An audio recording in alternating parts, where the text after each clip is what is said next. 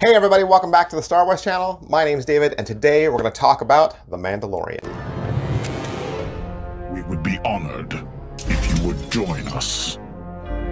Alright, The Mandalorian. Wow. New TV series launched November 11th on Disney+. And yes, officially, I'm the last person to talk about it.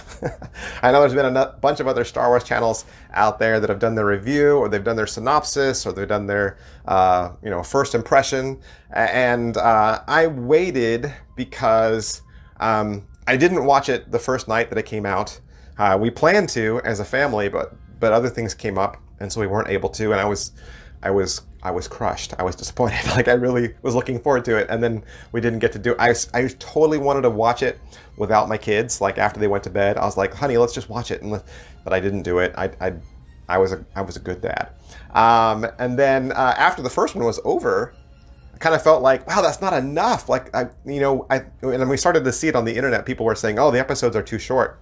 So it really felt like episode 1 and episode 2 together made a complete story arc. Like, I would put those two episodes together. And I think what would be really interesting, and I'll just throw this out to the creators and see if they listen, when this gets launched on DVD, it'd be really neat to see them splice 4 episodes together into a movie.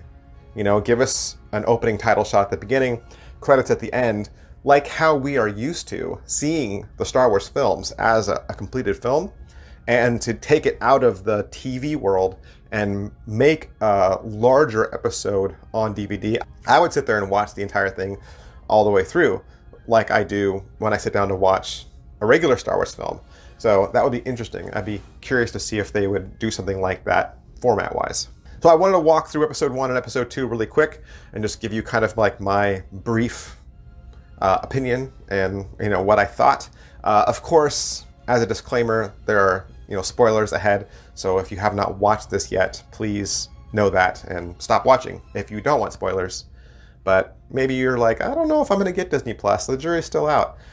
Let me just say, you want to get this. If you're a Star Wars fan, this has been awesome. I was really hoping this would be more like what we saw with Rogue One. Somebody who can take the series and bring a lot of honor to the original trilogy. Somebody that is going to be genuine with the original fan base, but then someone who also wants to create new fans. So I think Dave Filoni and George Lucas and Jon Favreau have done a great job with that, and this has been the series that we've always wanted. All right, so in episode 1, they introduced the Mandalorian, who is played by Pedro Pascal, and he arrests his bounty, who is played by Horatio Sands. And you do get a little comedy relief in that, and you get to see some cool things in the bar fight as he's getting ready to arrest him. So you get to see the Mandalorian whipcord grappler, you get to see the little bounty discs, and then you get to see him taking off in his ship, and you get to see some really cool ship shots. Then you see the Mandalorian go off into this weird, like, back alley place that's being guarded by some dirty old stormtroopers, and he accepts a new job where the guy pays him in advance with some money, but then also some metal that he then later takes to a Mandalorian temple where that metal is melted down and it's forged into his Beskar armor. He then flies to a desert planet named Arvella 7, and he is trying to find this new bounty who all he's told is 50 years old. Once he lands, he's attacked by 2 blurgs. We remember those from the cartoons. And a vapor farmer named Quill, who is played by Nick Nolte. He's an Ugnaught who speaks English, which is cool. He shows the Mandalorian where to find the target, and he helps him by giving him blurgs to ride. Once the Mandalorian reaches the location, he teams up with a bounty hunter droid, IG-11, who is played by Taika Waititi, who is the director of Thor Ragnarok. And then IG-11, helps him destroy all the bad guys, which is really cool. And you get to see that they find the 50-year-old target, but it turns out to be this infant who looks like one of Yoda's species. IG-11 attempts to shoot the baby, and the Mandalorian then shoots IG-11. In the second episode, Mandalorian is walking the little baby species to his ship, and then the Mandalorian fights off some ambushers, who try to take the baby from him. And he finds out that they're also bounty hunters and they're tracking the baby the same exact way that he is. He arrives back at his ship. He finds that it's been stripped by Jawas. He then goes back to the Ugnaught and says, hey, I need your help to get my stuff back. The two of them go and track down the Sandcrawler, and they try to negotiate with the Jawas how the Mandalorian's going to get the parts for his ship. The Jawas say that they want an egg, which leads the Mandalorian to this kind of big cave where a large horned beast lives. The two of them fight back and forth, but the Mandalorian's getting he's getting kicked around a lot. He doesn't do very good. And as the beast is going to swoop in for the kill, the baby figure reaches out his arm and lifts the beast using the Force, but it ends up draining the baby of his life energy and he passes out. The Mandalorian then goes back to the Jawas. He trades the egg for all of his ship components, and then the Ugnaught and him go back to his stripped ship, and the two of them repair the ship, and then the Mandalorian leaves the planet. And like I said, the two episodes together feels like one cohesive story. I would have gladly have watched both of them together just so I could feel like there was some, But I know that George Lucas loves the old Western cliffhanger shows, and probably this is Jon Favreau's way of paying homage to that. Like this is where Star Wars came from, or where those serials that used to be shown in the movie theater that people would return for week after week to find out what happens next. So this is totally a throwback, and a knock on the door to that. Plus, I love the fact that it starts off on a desert planet. The Star Wars trilogy started off on a desert planet. And so that's a great knock on that door. And just really both episodes were filled with Easter eggs, filled with all kinds of things that fans of everything would recognize. There was stuff in there from Return of the Jedi. There was stuff in there from A New Hope, because we got to see the spy, or at least a species from the spy, and you got to see like why they have that long, like elephant-like trunk.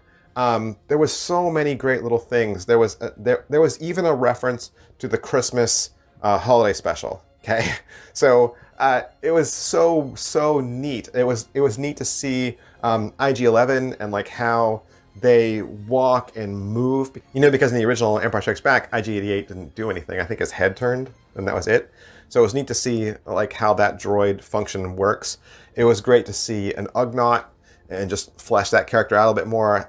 Speaking, and they're really good with tools, and just it was neat to see that.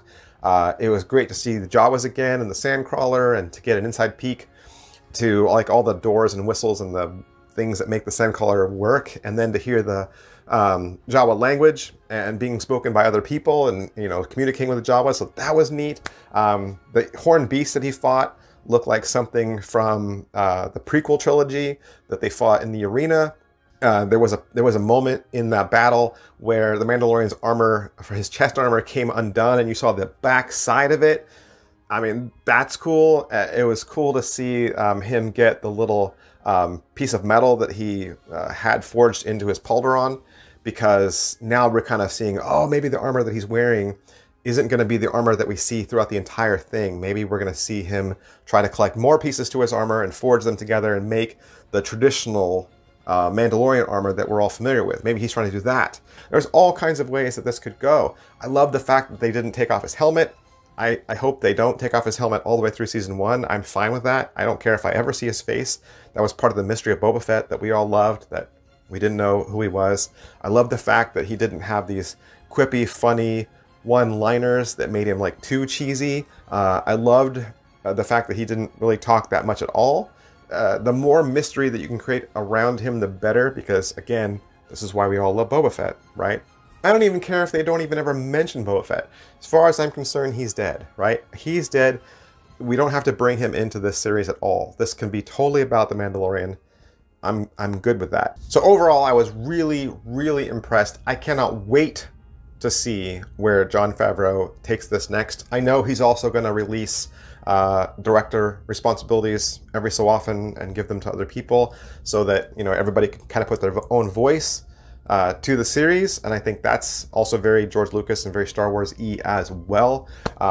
Man, I can't stop thinking about it. All the props were great. The music was great. All the background animation, I know, was done by the video game company that does a lot of Star Wars stuff. That was great. Industrial Light and Magic, you know, is also a part of this. The 501st is also a part of this. So yes, if you're a fan of Star Wars, this is something you want to start watching. Don't wait for it to come out on DVD. The price for Disney Plus is not that much, and you get to experience it along with us, and then you don't have to worry about spoilers. I love The Mandalorian. I cannot wait until episode 3. Hey, thanks for hanging out with me. Thanks for tuning in for my synopsis of episode 1 and episode 2 of The Mandalorian. I don't know that I'll do this continuing going forward because, you know, I said I would do book reviews and toy reviews, and I still want to focus on that, but I didn't want The Mandalorian to slip by and have me not mention it because that doesn't make sense. It's, you know, something that's happening in the Star Wars universe. I know Jedi Fallen Order just got released as well, and I do have a PlayStation and I would totally love to play it, but it's one of those things that my family buys me at Christmas, and they have such a hard time shopping for me, so I know that's probably on the list of things that I'll get, so I might have to wait until Christmas to see Jedi Fallen Order, but I've been living vicariously through all of you who've started playing it already, and the game looks amazing. Hey, thanks for watching, and may the Force be with you. I'll see you guys next time. Bye.